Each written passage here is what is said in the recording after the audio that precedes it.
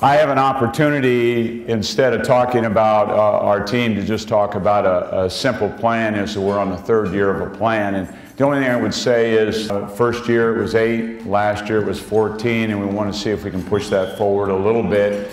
And each year we learn a little bit more about what we need to do by what our competitors are doing.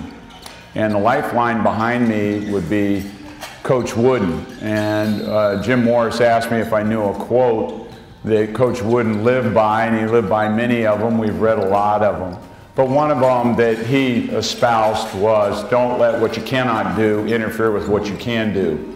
So my point is, all this stuff is moving parts. We're all competitors. We all try to do our best in terms of making Southern California as competitive and rich with basketball. And the minds that are in this room are incredible. The integrity is better. But I would say that the standard, and it's timeless, was set by John Wooden.